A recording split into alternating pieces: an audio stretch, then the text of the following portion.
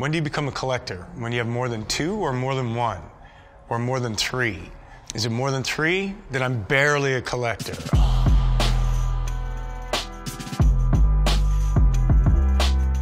Hi, I'm Keanu Reeves, co-founder of Arch Motorcycle. Let's take a look. Where I grew up in Toronto, every summer, motorcycle gangs would come into a place called Yorkville. Those bikes, those people, those pirates, I think touched that 10-year-old kid in a way. I learned how to ride a motorcycle when I was doing a film in Munich. This young woman had an Enduro, and I asked her if she'd teach me how to ride it. And when I came back to Los Angeles, this is probably around 86, 87, I got my first motorcycle.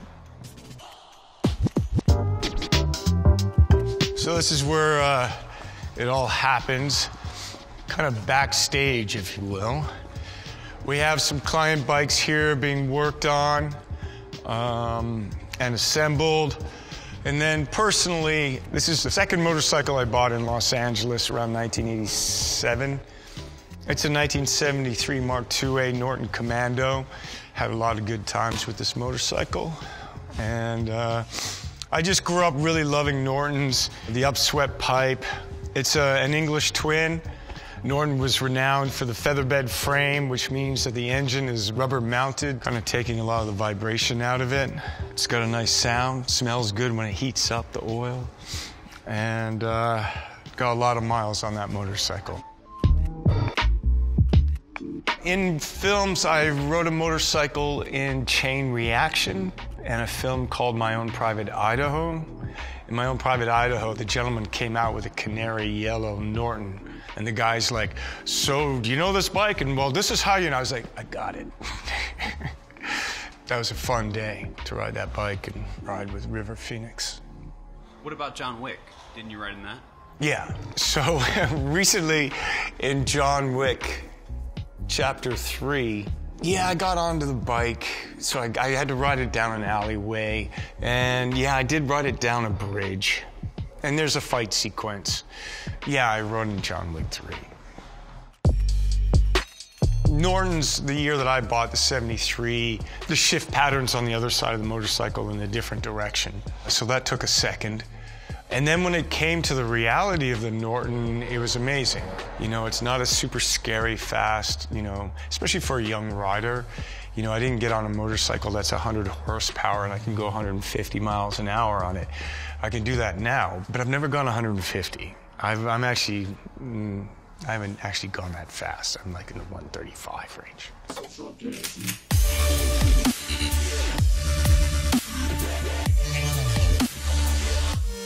This is the Ducati that was in The Matrix Reloaded. Spectacular bike, beautiful motorcycle. Ducati did a special green, a kind of Matrix green, which makes it kind of trick. It's got Matrix Reloaded on it.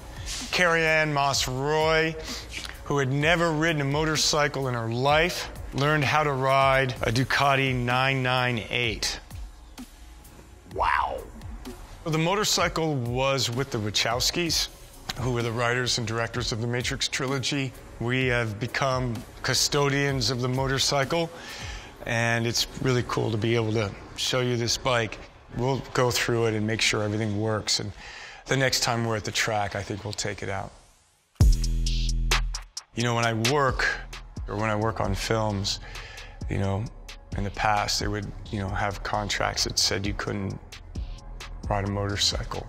You know, you're an asset and they don't want you to crash. So sometimes I would pay attention to that and sometimes I didn't. Oops, can't help it. It's not difficult to communicate what it's like to ride a motorcycle because, you know, if you've ridden a bicycle, you kind of get it. In a motorcycle, you're a little more vulnerable, so the stakes are higher, which I like.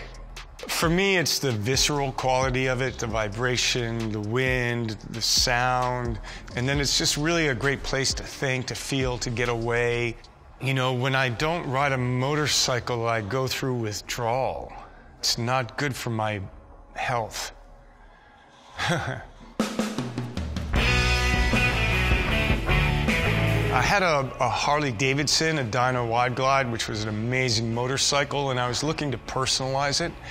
And then I was introduced to Gard Hollinger, who owned a custom building company called Chop Rods. We ended up working together, and he ended up building a custom bike. He took the Harley engine and then built a motorcycle around it, and that became the prototype for the Arch motorcycle. So this is a 2019 KR GT1. The company makes over 200 parts for the motorcycle. It's all billet aluminum. We manufacture those parts, but we also work with some high-end other companies, third parties. So we have an Öhlins high-end front suspension, South African company called BST for carbon wheels. We're working with a great company out of Wisconsin called S&S for the power plant. What else we got? We got some Michelin tires, which are pretty awesome. We work with an Italian company called Rizoma. Signals, mirrors, foot controls. We also make the seat custom for the owner, so it's, you know, fitted. Let's see if we can start this thing.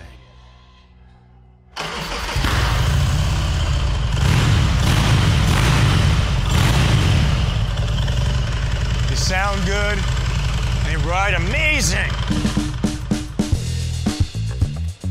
So in terms of the company, definitely I'm involved with the dream of the company, the ambition of the company. I can't assemble a motorcycle and you don't want me to fix it. I can test ride it and I can tell you what's wrong and I can, you know, what quality control, how do we want it to feel, what are we doing?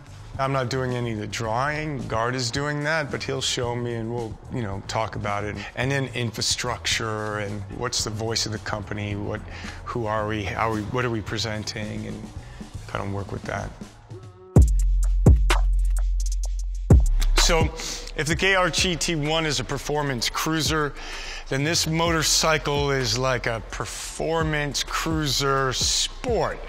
What makes it sport? So the riding position. Instead of having forward controls, we have a mid control. It has a different rake. On the 1S, it's broadened a little bit, so handling is a little different.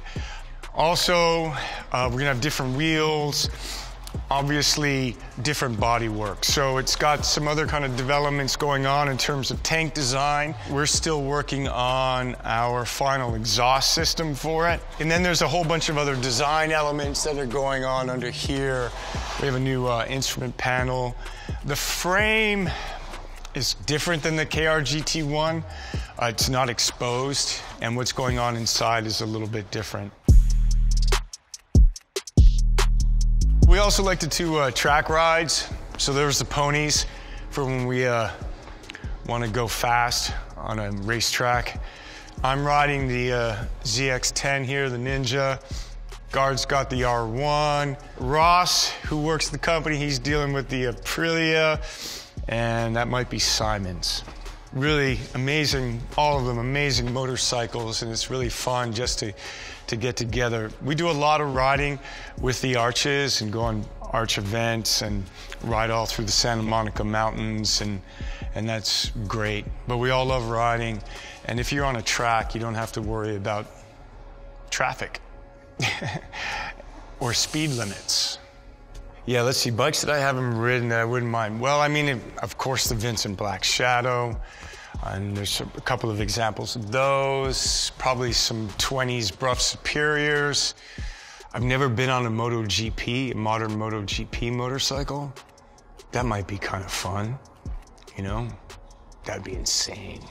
Oh my God. Anyway, I've never ridden one of those. Well, if I get on a Bruff and a Vincent Black Shadow and get the chance to ride a MotoGP bike, that'd be pretty awesome.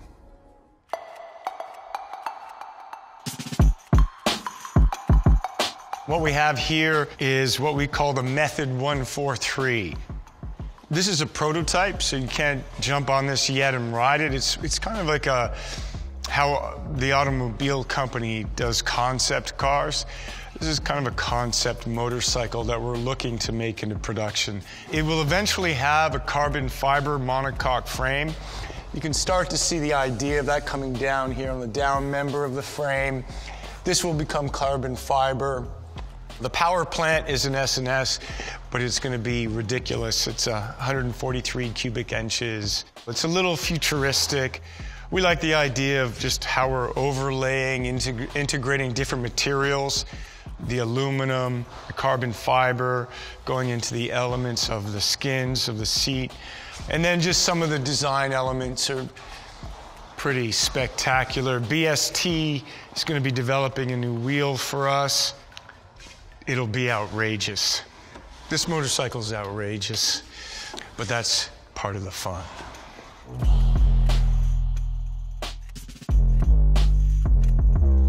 Advice to a new rider. I mean, if you're a kid and you're like starting off on a little mini bike, I mean, people are gonna show you what to do.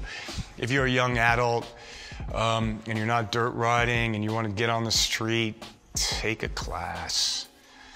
You know, start with a small CC, get a bike that you can get your feet on the ground, something that's not gonna freak you out, you know? If you're not gonna do all of that, just don't go crazy. Like if you've never ridden a motorcycle, don't get, you know, a sport bike that's got a lot of horsepower. But yeah, be comfortable on it. Don't get too much power that, you know, can overwhelm you too quickly. And have fun.